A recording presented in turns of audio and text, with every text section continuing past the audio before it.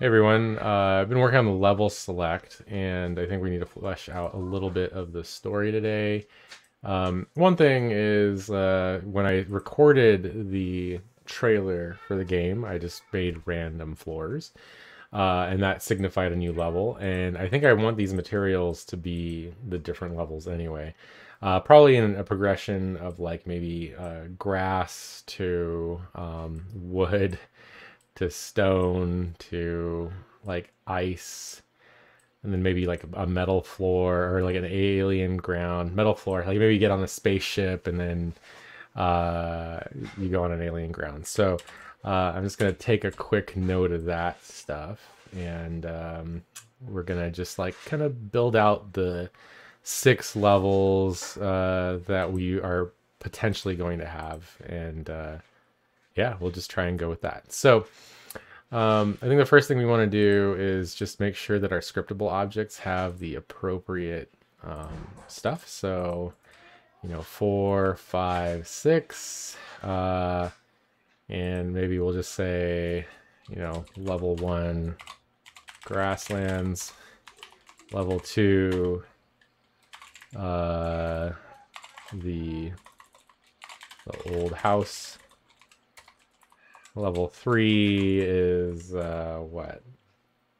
The stone.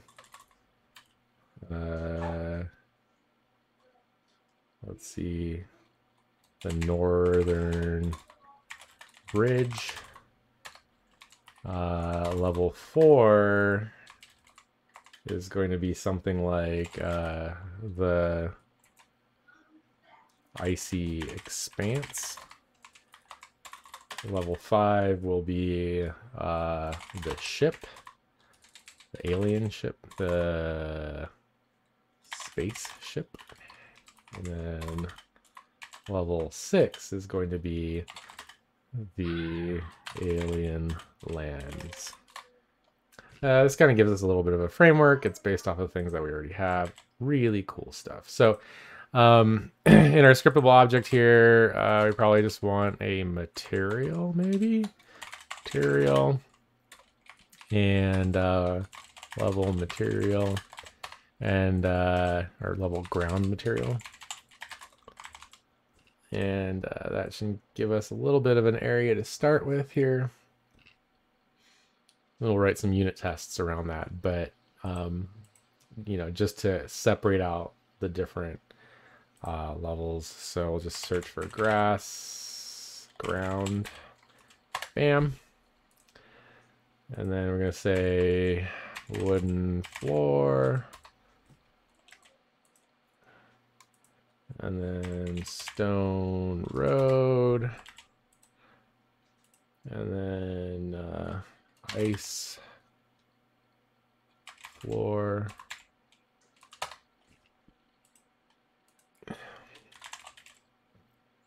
Metal floor, and alien ground.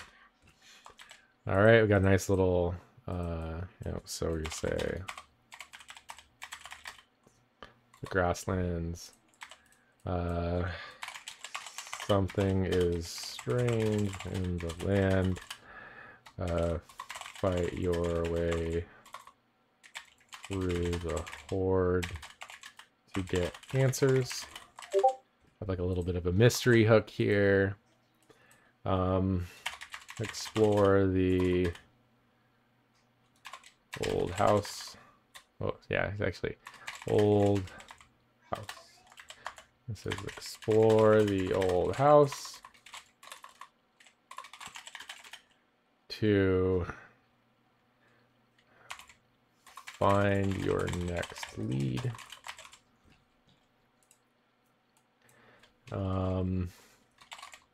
Travel north on the stone road. Travel north on the stone road to discover more. Whoops. The Icy Expanse Keep going north. You are close now.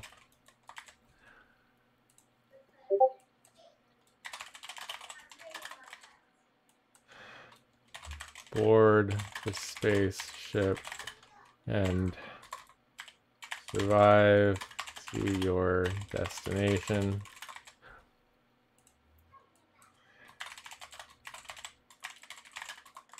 Alien landscape.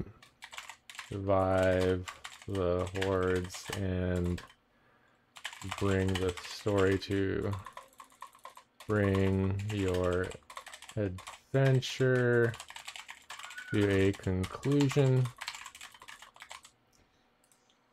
Something like that. So probably need to spell check all that. I'll figure that out later. Next little bit, and kind of where we're going to leave off is we'll kind of see that in the level select menu and what that looks like. And then I think I'll need to generate a little bit of artwork around that level select menu, but we can go and see what it looks like in the main menu as well. And currently we do have our level select menu in here.